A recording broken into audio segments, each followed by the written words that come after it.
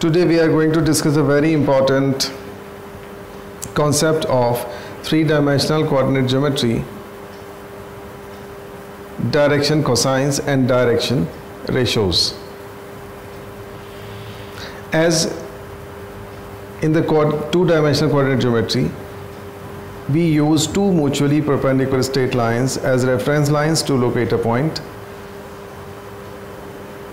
Here in the case of three-dimensional coordinate geometry, we use three mutually perpendicular straight lines as reference lines known as x-axis, y-axis and z-axis.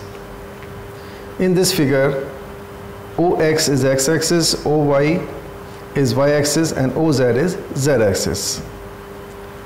Though it is quite difficult to understand three-dimensional coordinate geometry concept, because this is impossible to draw a three-dimensional concept on a two-dimensional plane. So we need to imagine something in this space to understand it completely. Now let us consider this model which I have made to facilitate the students to understand this concept. So this is the three-dimensional coordinates concept. These three mutually perpendicular straight lines are three axes.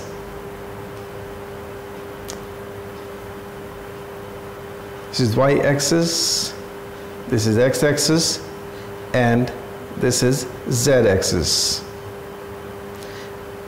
And these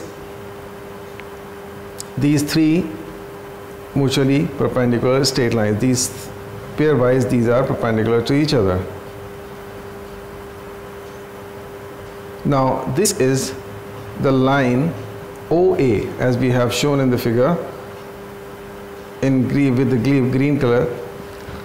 OA is a straight line. This is a straight line. Actually this is not on the plane ZOX but in the space, making some angle with the x-axis, some angle with the y-axis and some angle with the z-axis. So suppose OA makes angle alpha with x-axis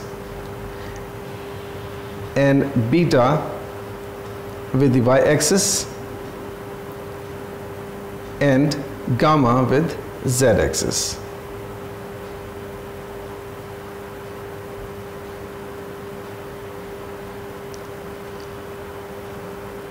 So OA makes angles alpha, beta and gamma with x-axis, y-axis, z-axis. Then alpha, beta, gamma are called direction angles of OA. And the cosines of these direction angles, that is cos alpha, cos beta, cos gamma, are called direction cosines of OA. Generally, direction cosines are denoted by small l, m and n respectively. So cos alpha is equal to L, cos beta is equal to m and cos gamma is equal to n. Now let us talk about direction ratios, which is also very important concept, very closely related to direction cosines. So direction ratios are the three numbers proportional to the direction cosines of a straight line are called direction ratios of the line.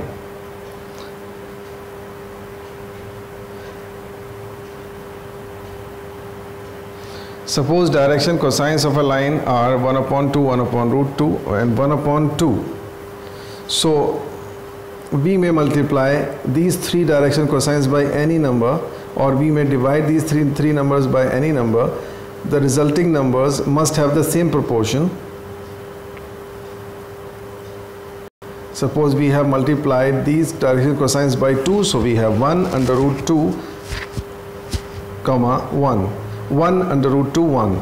These are direction ratios.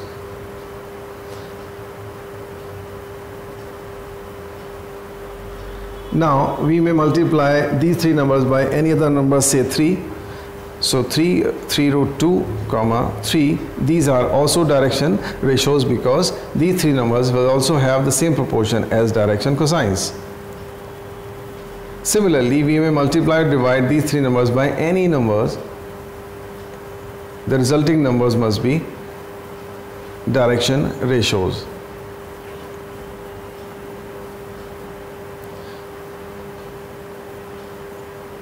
So here we have divided these three direction ratios by 2 again. So the resulting numbers are again direction ratios because these three numbers have the same proportion as the direction cosines. So any three numbers which have same proportion as the direction cosines are called direction ratios. So we came to the conclusion that direction cosines are unique, but the direction ratios are infinite.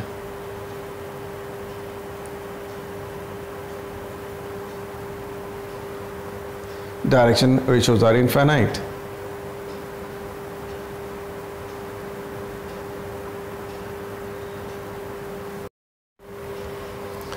Now, an important relation between direction cosines of a straight line. So let L, M, N be direction cosines of a straight line. Then L square plus M square plus N square is equal to 1. This is extremely important relation which is very frequently used in the study of three-dimensional coordinate geometry. So now let us prove it. So let us consider a straight line PQ. Let a line PQ makes angles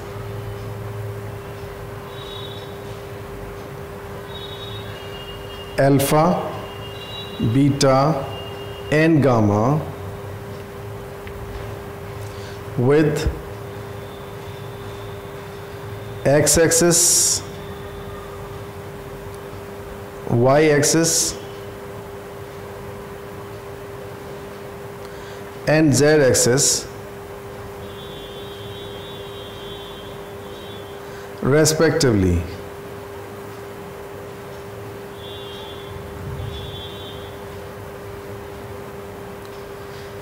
Then first let us draw a straight line OA parallel to PQ. So the OA will make the same angles with the x-axis, y-axis and z-axis. So if PQ makes an angle alpha with the x-axis, OA will also make an angle alpha with the x-axis.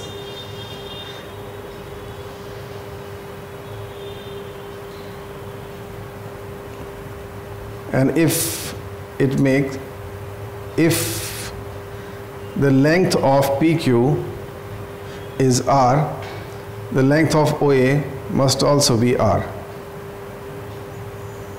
So we have drawn OA just equal to PQ and parallel to itself. Now let the coordinate of A be x1, y1, z1. Let us drop a perpendicular from A to OX. Let it be L. So this is a right angle triangle. OLA is a right angle triangle, and if the coordinate of A are x1, y1, z1, so OL must be equal to x1.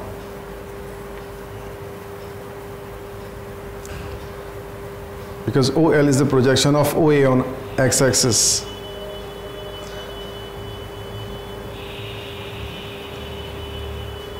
Now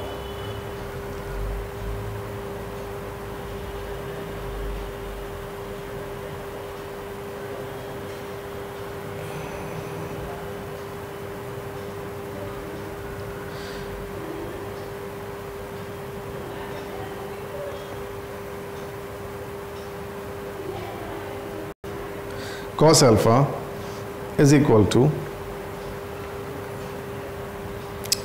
OL upon OA. In the right angle triangle OLA, cos alpha is equal to OL upon OA. So OL is x1 and OA is R. So cos alpha is equal to x1 upon R. Similarly, cos beta is equal to y1 upon R, and cos gamma is equal to z1 upon R.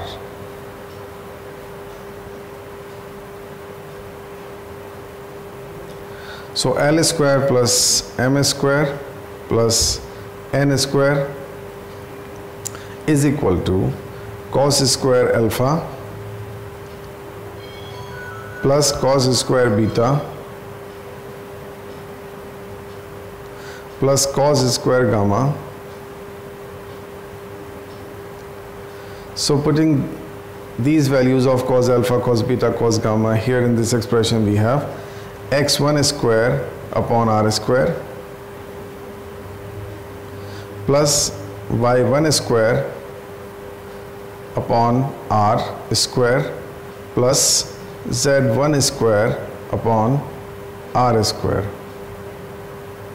So taking R square as common LCM, we have in the numerator x1 square plus y1 square plus z1 square upon R square as LCM. Now since R is the distance between the points OA, so by the distance formula, since the coordinates of OB 0, 0, 0, by distance formula R is equal to under root x1 square plus y1 square plus z1 square. So squaring both sides, we have R square is equal to x1 square plus y1 square plus z1 square. So this expression x1 square plus y1 square plus z1 square is equal to R square. So we may replace this expression by R square. We have R square upon R square. Cancelling as R square by R square, we have 1. So we have proved L square plus M square plus N square is equal to 1.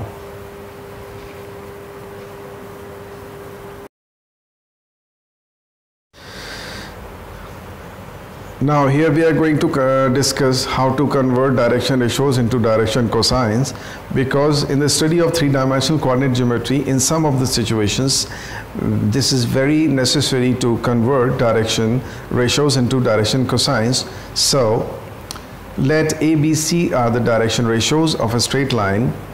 Then in order to convert them into direction cosines, we need to divide each and every direction ratio by root of the sum of the squares of direction ratios. Again, to convert direction ratios into direction cosines, we need to divide each direction ratio by root of the sum of the squares of the direction ratios. So if L, M, N are direction cosines, so L is obtained by dividing A by root A square plus B square plus C square